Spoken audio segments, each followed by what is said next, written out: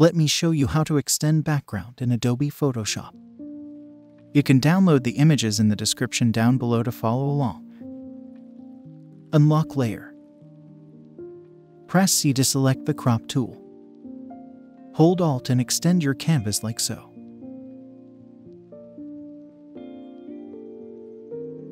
Select the Quick Selection tool.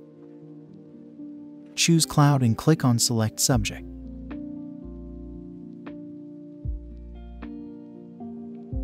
Go to Select and choose Save Selection. Name your selection. Press Ctrl D to deselect. Go to Edit and choose Content Aware Scale. In the Protect section, make sure you pick the selection you have just saved. Hold Shift plus Alt and extend the background like so.